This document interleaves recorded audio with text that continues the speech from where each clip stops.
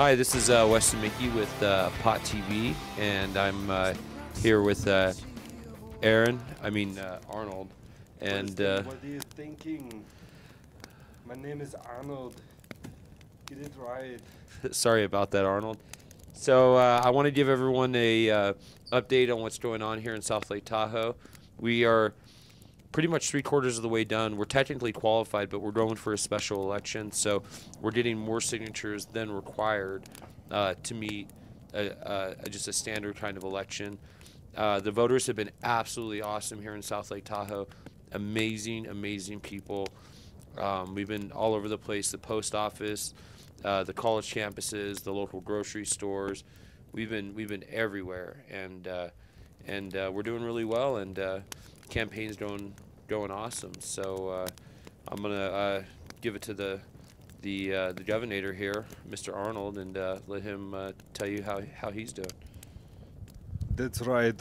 It is great to join you here in South Lake Tahoe at Steve Kubby's place on Martin Luther King holiday, where there's a dream and we will make it come true. So as I don't know, many of you might know that when you're petitioning, you'll have to deal with store managers, and it's always an issue.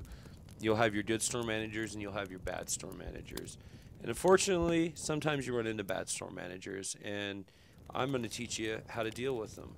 The best thing to do when you're out circulating a petition is never try to get into an argument with the store manager. We had a store manager earlier today who tried to get in confrontation with us, but we were smooth, calm, collective, casually handed our law sheet, which basically has all the laws in the state of California on petition matters. So we have the right to be there. Just got to tell them nicely, and things might go smoothly. Things might. Sometimes you might encounter the police, but usually 99.9% of the time they will back you up. Aaron, Arnold, do you want to share any of your petition stories with the store managers? Well, that's right, Weston. Thank you for mentioning that, because there's one very particular story at this location where a manager was harassing me, and he says, "I'm going to call the cops on you." And I said, "Okay, go ahead, whatever you think is good." And so the cop comes out and he says, "Put your hands behind your back, you're under arrest." And I say, "Well, okay, whatever you say." And I sit in the back of the car and I said, read the law sheet that I have underneath my petitions. And, if you arrest me, you can even be brought up on charges and arrested yourself. So, and when the officer saw this, he says, "Well, I'm sorry, sir. You're free to go back to work." Nice. Thank you, Governor.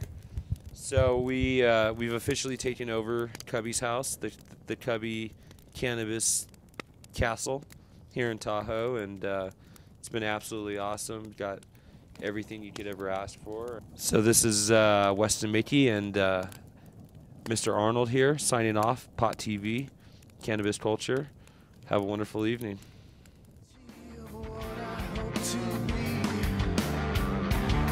So heavy where I stand. The indecision builds within my twisted sense of self.